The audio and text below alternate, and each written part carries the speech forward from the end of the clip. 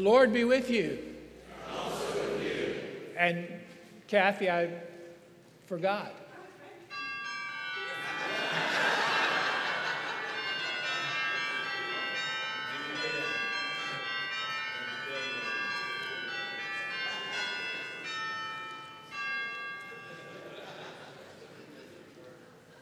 The Lord be with you. All right, well, just a quick restart there. So, good morning, everyone, and welcome to Bon Air United Methodist Church. I had not even gotten it out of my mouth for Kathy to do the chime immediately after that crop walk, and I forgot within 45 seconds. Didn't remember. So anyway, we got it though. So it's good to see everybody, and I hope you're here to enjoy a day of worship. You come to hear the Spirit move in your life, to enjoy just being in the presence of God and one another. If you're visiting with us today, we're glad you're here. Just make yourself at home. We're a collection of people from all over, and I've noticed that a lot of times people who might not be as new as others think everybody here knows everybody else, but not so. Not so. We're always getting to know each other, no matter how long or how short a time we've been here. There is an attendance register on your row. If you could send it down, we'd have a record of your being with us. I'm Bert Brooks, senior pastor and preacher today. The Reverend Kathleen Monge is assisting in worship. Kathy Toole is our minister of music, and we have our sanctuary choir today who will be providing our music for us. We also have a couple of little special editions today that will appear at just the right time. So, at just the right time. We have some good announcements in the bulletin today. A lot of things going on, and instead of going over them, please read them. Everything from golf to apples to children's drama and music, book study, Secret Saint, volunteer opportunities, Wednesday night dinner, crop walk. Go ahead and let somebody know that you're interested in some of these things, and we want to get you plugged in. So I'll just depend on you to let us know that you'd like to be part of some of these things. Kathleen, did you have anything for this group today? Thank you for the short-term memory. So I come to you and say, I can't remember your name, or I introduce myself, and you go, I already know you. It's okay for you to tell me your name again. Okay, so we have a deal. We always speak with our names. That's right. Yeah. Okay, good enough. Well, let us now prepare our hearts and minds for worship.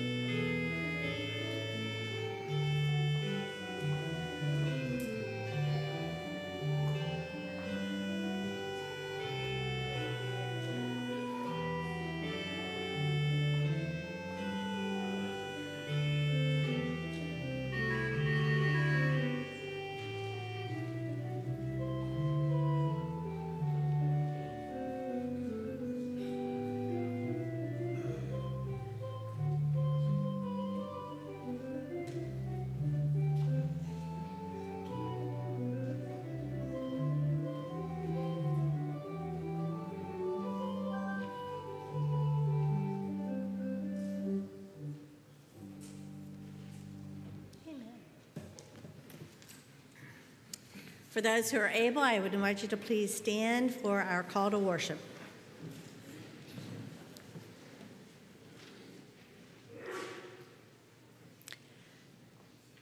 With all your strength, sing aloud to the Lord, who has brought you here and blessed you.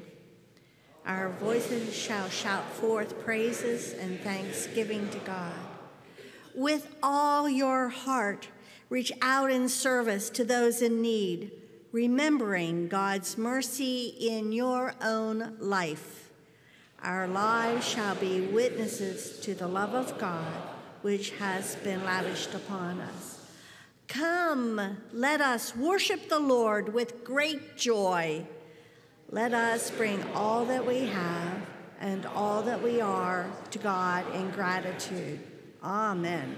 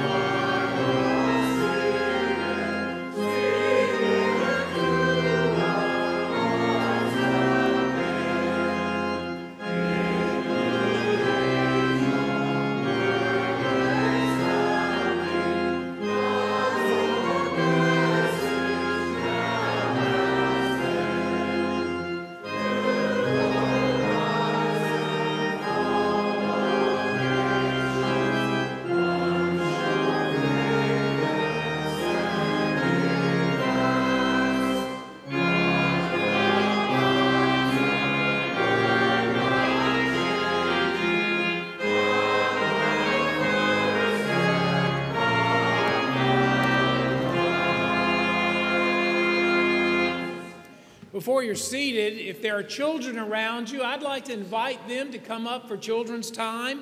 And then would you turn and welcome your neighbor to Bon Air United Methodist Church this morning?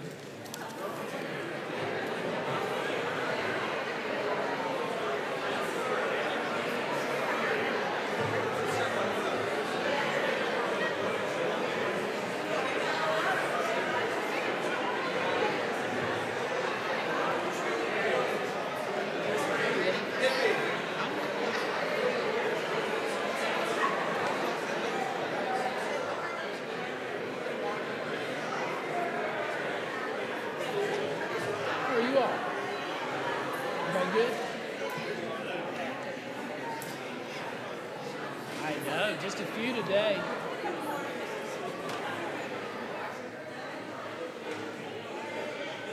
All right. Thanks, everyone.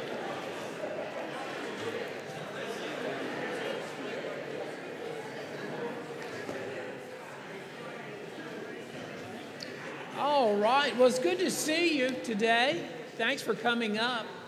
I'm going to tell you a little bit about our Bible lesson today, but before I do that, let's do our greeting.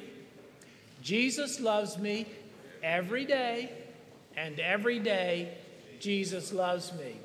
Hey, do you know anything about important papers? Important papers. Do your parents or grandparents have a place they keep important papers? Do you have any idea maybe? Come on up. Well, important papers we keep in safe places. Now, some people have a box they keep their important papers in, right? A shoe box maybe. Some can lock it. Others keep it at the bank, in the vault, in what is called a safe deposit box. Important papers. Do you know where they kept important papers back in Bible times? I'm not even going to make you answer it. They put their important papers in a jar, stuck them down in the jar, sealed the jar, dug a hole in the ground, put the jar in the ground. What do you think of that? That doesn't seem very safe for your important papers, does it? Why do you think they did that?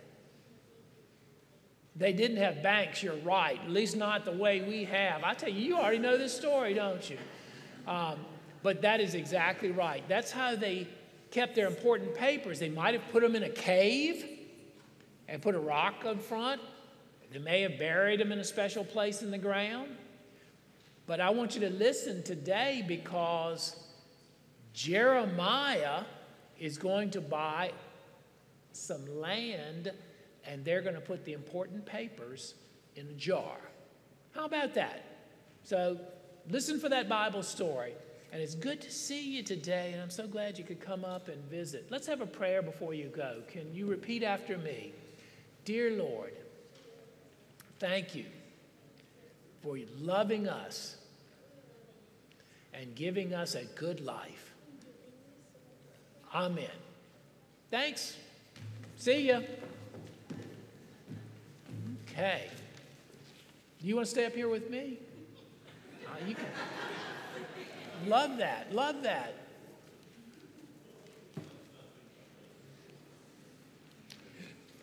Well, as they are headed back and as we prepare for our prayer time, I'd like to ask you, does anybody have any joys or celebrations in our midst today?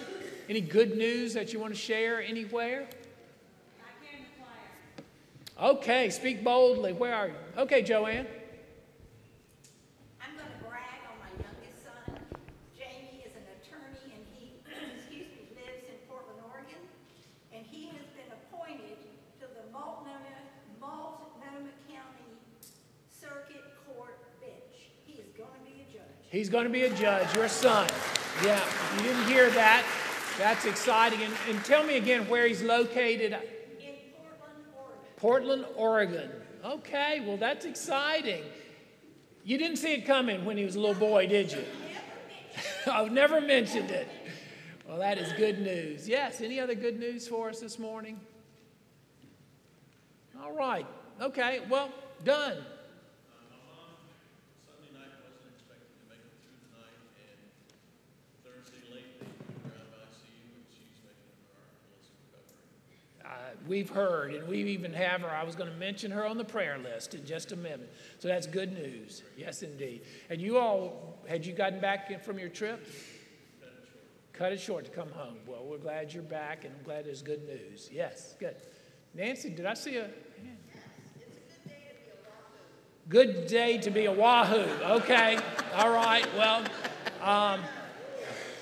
Well, you know, I try to be nonpartisan when I come to church when it comes to football, but I know that that's exciting times. These folks don't know it, but I'm a graduate of Virginia Tech. And, but I don't say it. I keep it to myself. I keep it to myself because I want to celebrate our Virginia teams. But anyway, that is good news. And I've heard some folks talking about it since Martha Mavrides got here early this morning. She's been talking about that. Good. I'm not, I can't remember. I don't know. Yeah. I'm just being a Christian today, okay? I'm going to stay on God's team today. Eileen, you got a joy for us? Our granddaughter, Sarah McKenzie, whatever her last name is. Granddaughter Sarah McKenzie. Just has graduated from with her master's, and she was rewarded with that on the day that would have been her father's birthday. So she got her master's degree on the day that would have been her father's birthday. Yes, and she's moving right along to get her CPA. So she is making good progress. Doing and accepting her father with very proud. Well, good. Eileen and Bill, congratulations. Yeah. All right. Well, good, everyone. And hope this week you're going to have a lot of joys and celebrations that you can share next week. We mentioned Shirley, and she is doing well. Dan DeLaro and Verla Burgess, who I have on my list this morning. Do you have anybody? That's that who you I have want on to my add? list. Okay, well, I'd also lift up Claire Crostig. Is that okay, Mary, that we lift her up in prayer? Okay. Thank Okay. you. All right. We're going to lift Claire as well. Okay, thank you, Kathleen. Okay. Join your hearts with mine. Let us pray.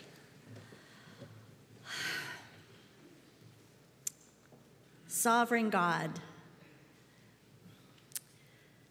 that opening hymn we just sung together reminds us that you are beyond what we can understand or comprehend, but we are grateful, Lord, that you sent your Son to be incarnate, the Christ. Thank you. That simple reminder that we are all your children is very important for all of us today. As we gather to worship, as we celebrate wonderful news of children and grandchildren. But it is also important as we come before you, as your children, remembering that there are others of your body, Christ's body, the church, that are suffering, struggling with illnesses, trying to discern the next step in their lives. And because we are one, when one of us suffers, all suffers. And when we expand that, Lord, to beyond these four walls, we are reminded that many of our brothers and sisters are suffering and struggling with some of the basics of life, including homelessness. And yet you work through your children as servants to address issues of homelessness, hunger, and thirst. So we do remember those who are being devastated by hurricanes and storms and droughts. As we come before you, Lord, we do lift up to you the men and women who are in positions of leadership around your world. In our nation, elected and appointed officials that make decisions that affect all of our lives. Please, O Lord, give to these men and women wisdom, your wisdom that will guide them to not seek self, but seek decisions that help others. We come before you, Lord, opening our hearts and our minds to you as you continue to nudge each and every one of us to be ministers to others, making assessments of opening doors or helping somebody who seems a very small deed, but in that way is serving you. As we are your children, as we are your servants, as we are your son's disciples here in the 21st century, continue to work through us that others may come to know you as a God of love. This prayer I lift in the name of Jesus, who taught us to boldly pray, Our Father, who art in heaven, hallowed be thy name. Thy kingdom come, thy will be done, on earth as it is in heaven. Give us this day our daily bread, and forgive us our trespasses, as we forgive those who trespass against us. And lead us not into temptation, but deliver us from evil. For thine is the kingdom, and the power, and the glory forever. Amen.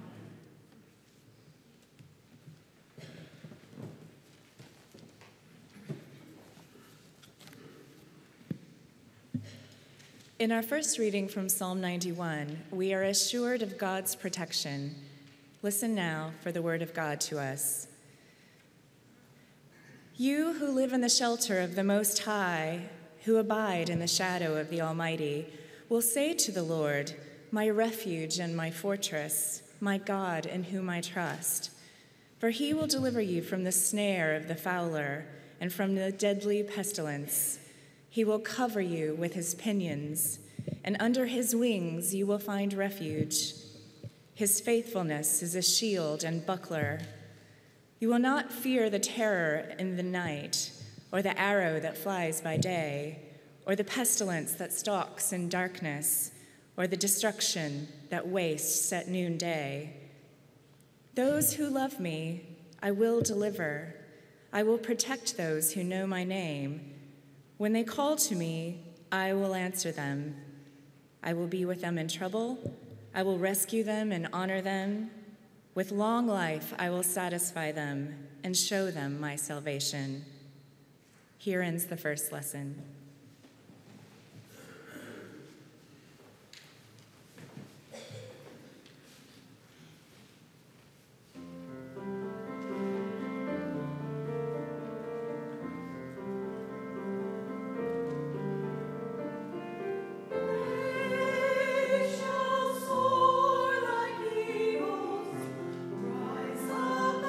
Soar like eagles, they who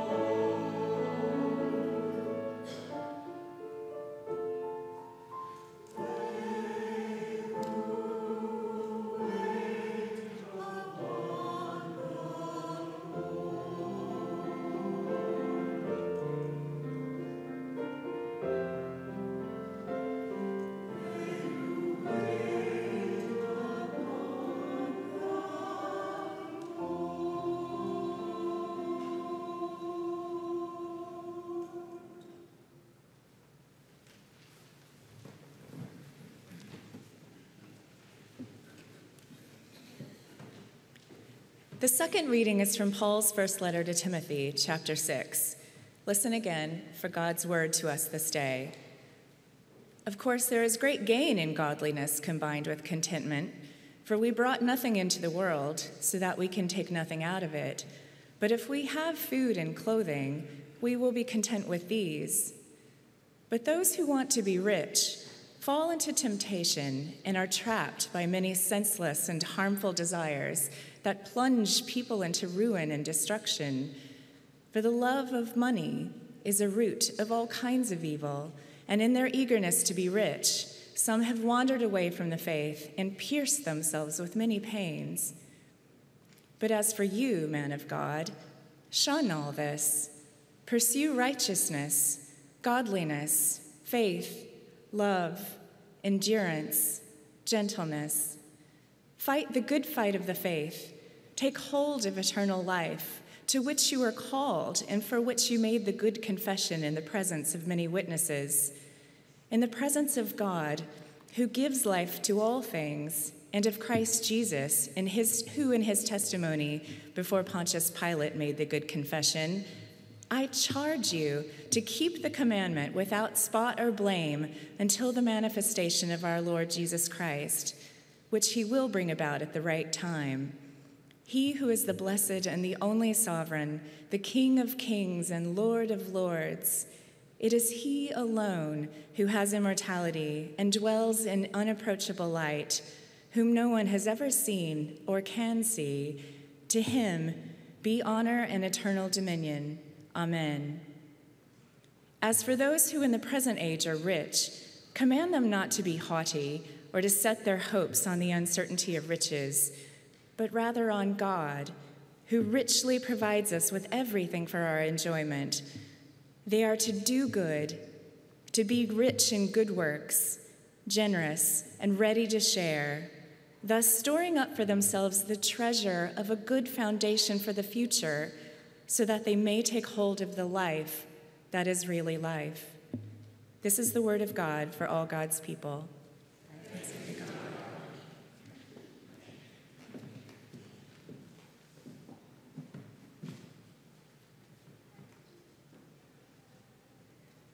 Da. Da, da, da, da.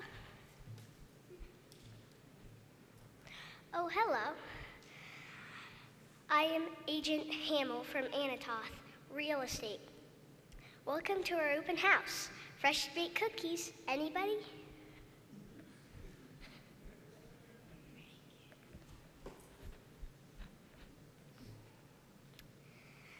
This is a unique property, and I'm so glad you're interested, especially with the upcoming invasion of Babylon. Dun, dun, dun. Most people aren't looking into purchasing property. Not a lot of folks are investing in real estate these days. Business has been touch and go. But I have faith this market is going to get better, and my prayer is God has told me to have faith that this will get better. Please have a look around.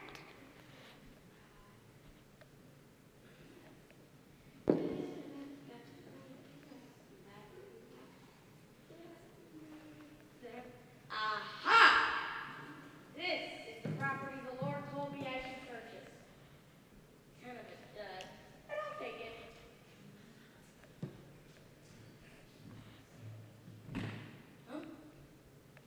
Cousin!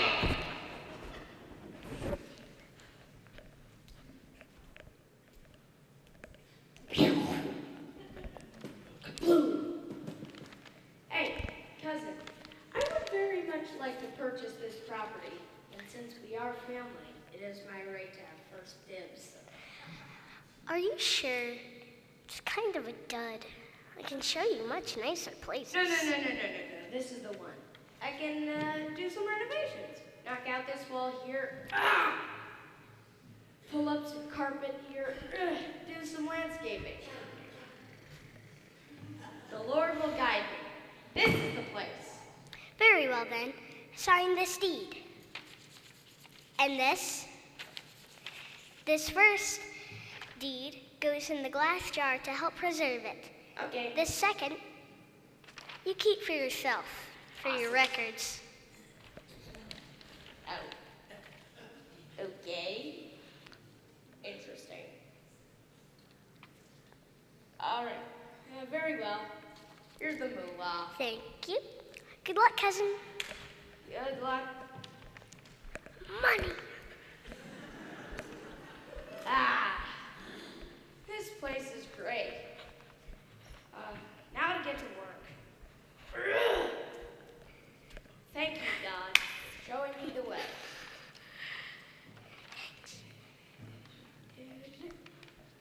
The end.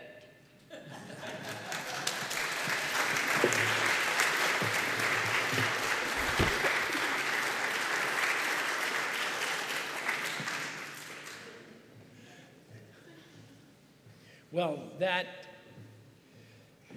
skit was certainly based on the book of Jeremiah, and you know how sometimes when you put it to the Hollywood version, you don't get all of the details that the book has. So I'm going to share with you now where that wonderful script came from.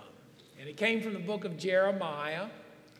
It said, the word that came to Jeremiah from the Lord in the 10th year of King Zedekiah of Judah, which was the 18th year of Nebuchadnezzar.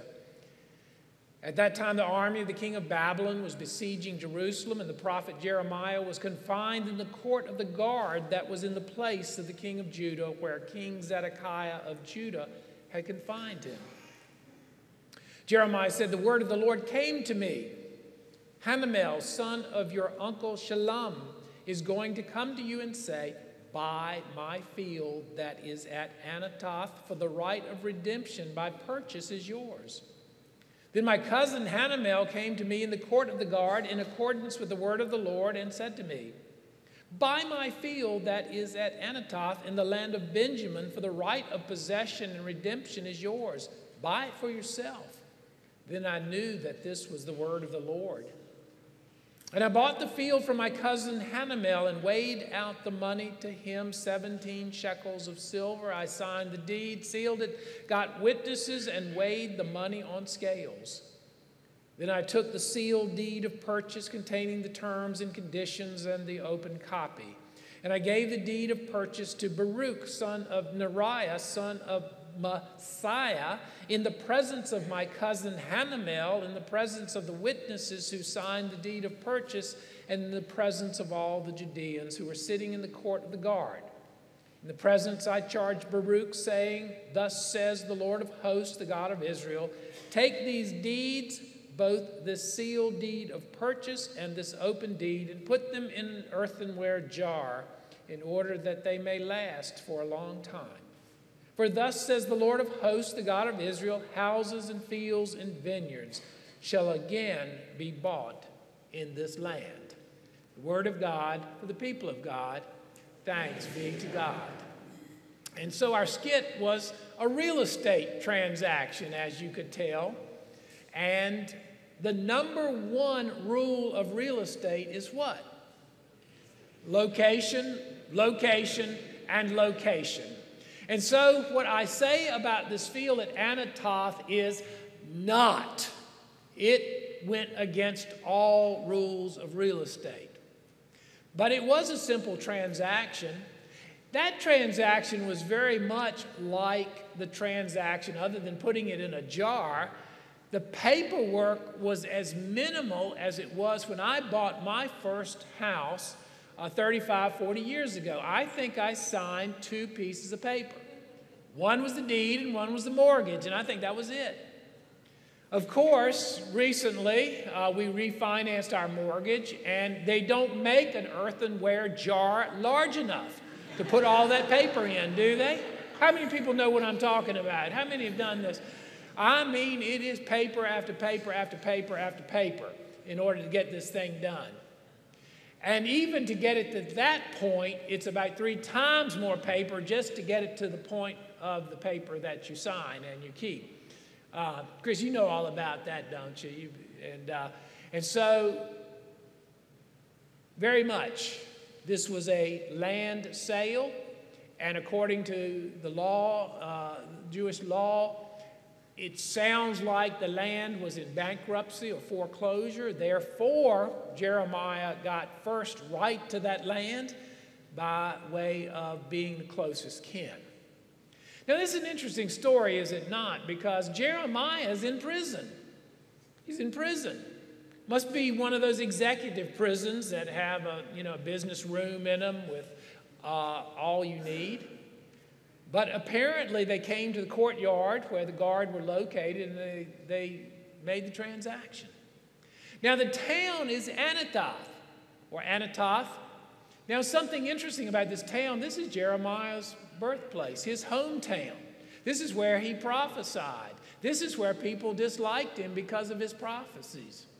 And so he's in prison in his hometown. God has said, buy this piece of land in your hometown. So he would know this land. Wasn't like he was going to a new community somewhere and buying something. But the reality is, this area was under siege by the Babylonians. It was a war zone. And he's going to be buying property in the middle of a war zone? I don't know if that's a good idea. I don't know if you buy property right now in some of the war-torn areas of the world. But it wasn't that the property was going to be developed. I don't think Jeremiah ever left prophet status and decided he was going to develop condos there in Anatoth or whatever you do with raw land. This land was not about what this land could produce right here. This land was about a symbol. It was about God saying, right here in the least obvious of places, I am going to show you that there is hope for my people. And he went to the worst neighborhood in the most besieged area, and he said, buy this piece of land. It was a sign that God was going to restore God's people. Now, if you've been following this for the last 4 weeks, we have been taking selective movements out of Jeremiah. It's a long book. It's one you can't read from start to finish. You'll end up changing careers before you ever get to the end of Jeremiah. It's just that long. But when you pick out the major themes of that book, it really does take some definitive turns. When we start reading it, we gather that God is just ready to destroy the people. They have followed other gods. They have forsaken everything and their history along with it so that they might just do their thing. And there are words in Jeremiah that just seem so destructive, such as the carcasses of this people shall be food for the birds of the sky and the beasts of the earth, and nothing will be there to frighten off these birds. I will silence the towns of Judah and the streets of Jerusalem. The sound of mirth and gladness will be gone. Kind of that doom and gloom prophet, Jeremiah. Stuff recycles itself all the way through. But then we see some beautiful passages. Go down to the potter's house and watch that the potter is remaking the pot. Because if you were here on the first Sunday, we introduced the image of the cracked pot, a beautiful piece of earthenware, but once that crack got in it, it would not serve its purpose anymore. To pour water in it, the water all comes out. It's like our lives. We are creations of God. I knew you and knit you together in the womb. God created this beautiful earthenware pot, this humanity that is to hold God's goodness and to share God's goodness. How oftentimes in Scripture do we hear, my cup runneth over? The abundant life, not my life leaked out all of God's blessing, but it ran over and blessed others. And then we saw another turn last week. Is there not a balm in Gilead? And God was speaking through Jeremiah that God is the healer of all people and all things. Is there not a physician there for my poor people? This week we hear Jeremiah, go and buy that land. And the last verse of this scripture was this: I'll read it to you one more time. Houses and fields and vineyards shall again be bought in this land. In other words, restoration, bringing it back to its full potential. Have you heard people speak words of restoration? Sure you have. It's like, I'm so glad to be back. That's a word of restoration, isn't it? I'm cancer-free.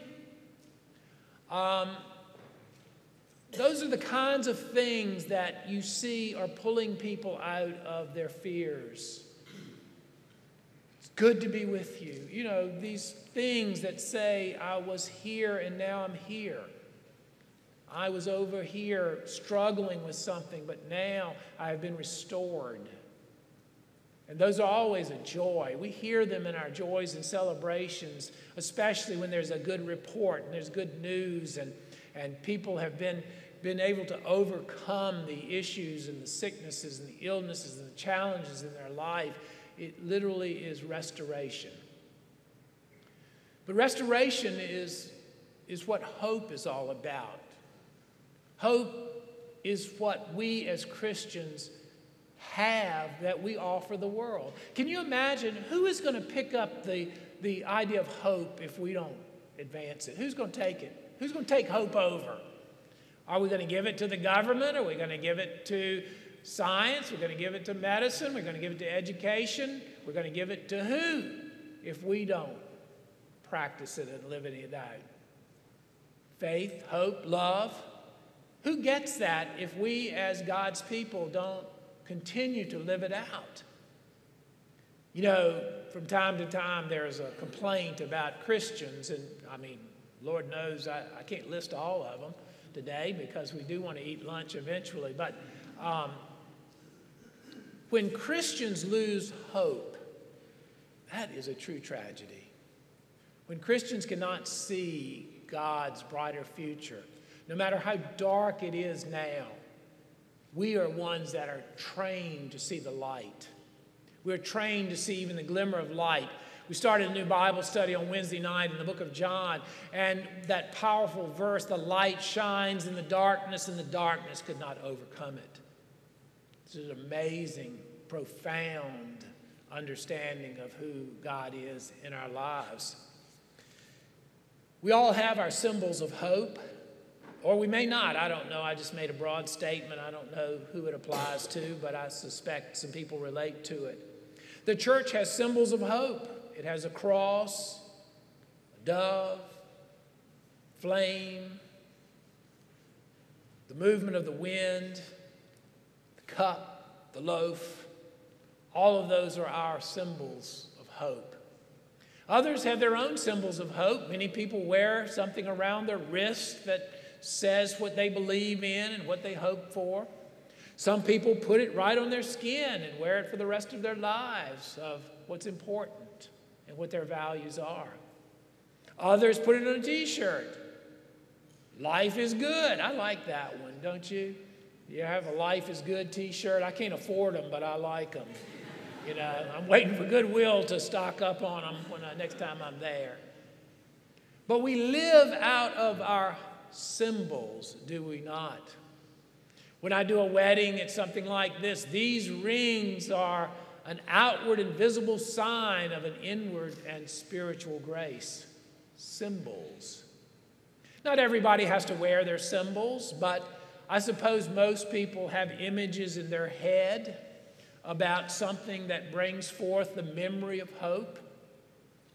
You may have your own. It may be some poem. It may be a visualization. I always like when I see a sprout coming up out of desolate ground.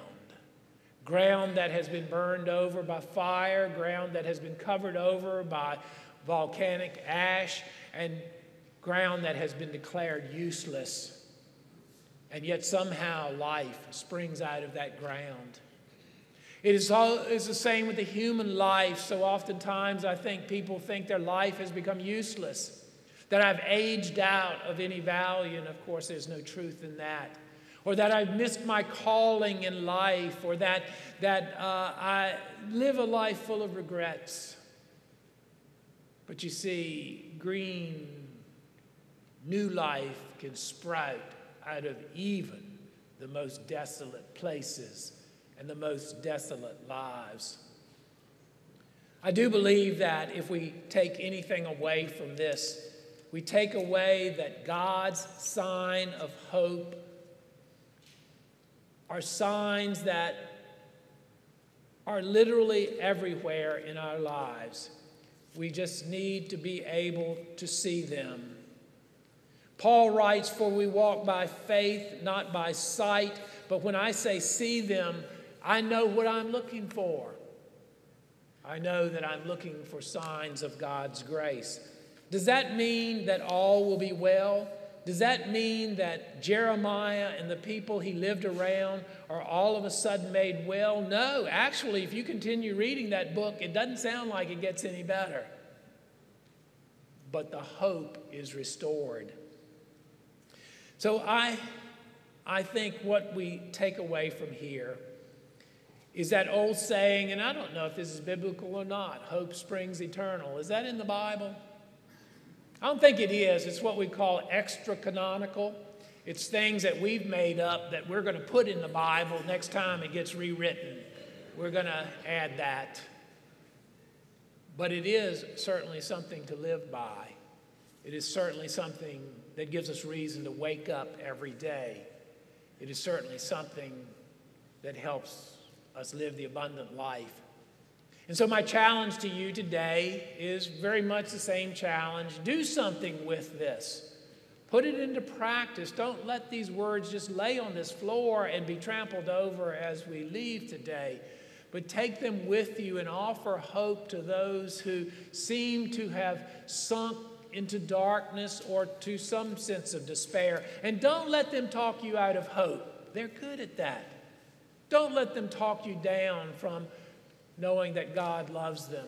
Don't let them back you up by saying there is nothing for me to live for. Yes, there is.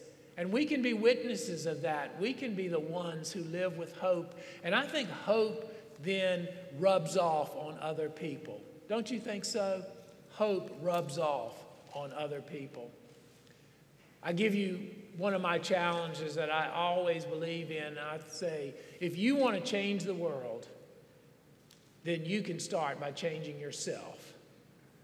If you want a better world, then you create a better world that begins with you. If you want to see the best of people, then offer the best in you to people. If you want to change, then it can be done, because we are the people of God.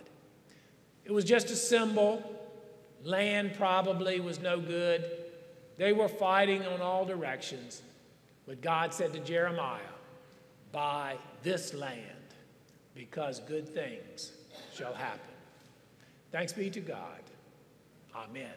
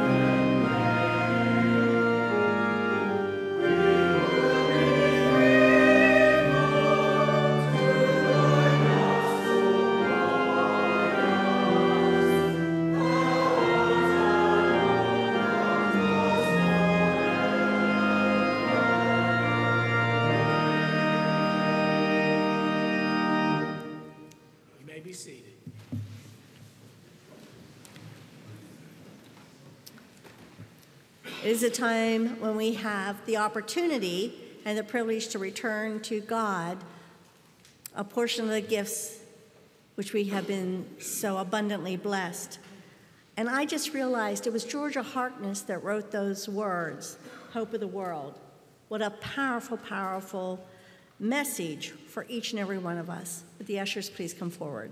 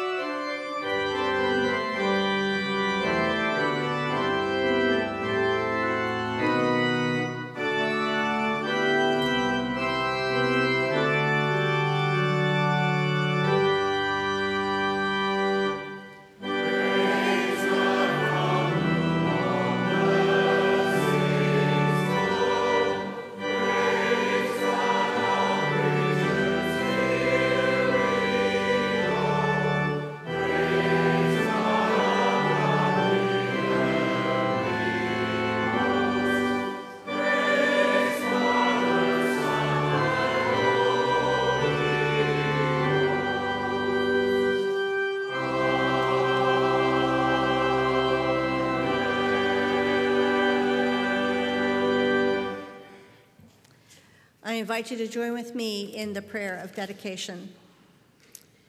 Mighty Creator, you are the architect of the cosmos and of the tiniest flower.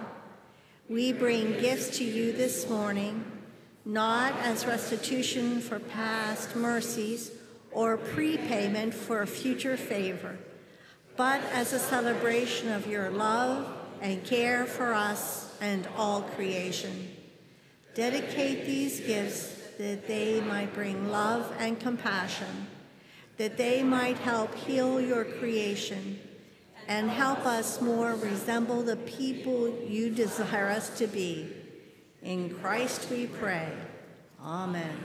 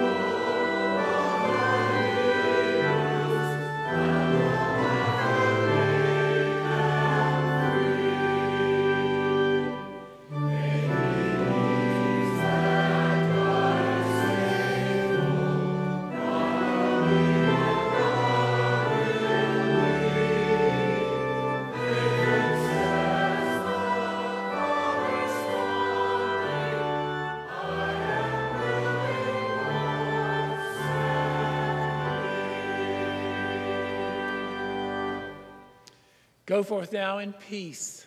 May the grace of Jesus Christ, the love of God, and the communion of the Holy Spirit go with you and be with you all today and forevermore. Amen.